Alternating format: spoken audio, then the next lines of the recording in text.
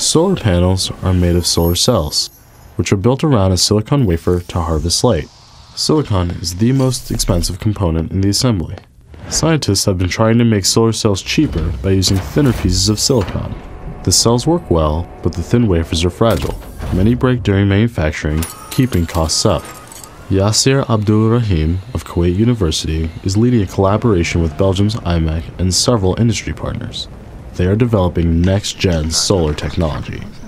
Wafers are cut from a large silicon crystal, which is what is so expensive to make. Scientists in the collaboration are able to peel off thin wafers by working on one side first to protect it during processing, and then supporting the wafer with a glass plate while working on the other side. The remaining crystal is ready for more wafers to be made from it. Their goal is to make thinner, cheaper cells that perform as well as conventional solar cells. But silicon remains expensive, and manufacturing it consumes a lot of electricity. Since 2009, materials scientists have focused on another, cheaper crystal, mappy perovskite, to harvest light. Aldulraheem's consortium is refining how this revolutionary but unstable new material is used in solar cells. At first, a few days outside wore out the mappy perovskite in solar cells, but the team's newer designs last for weeks.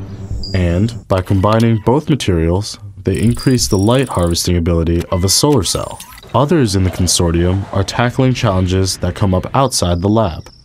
With this multi-pronged approach, Aldulraheem's team is continually refining solar technology to make it work better for all of us.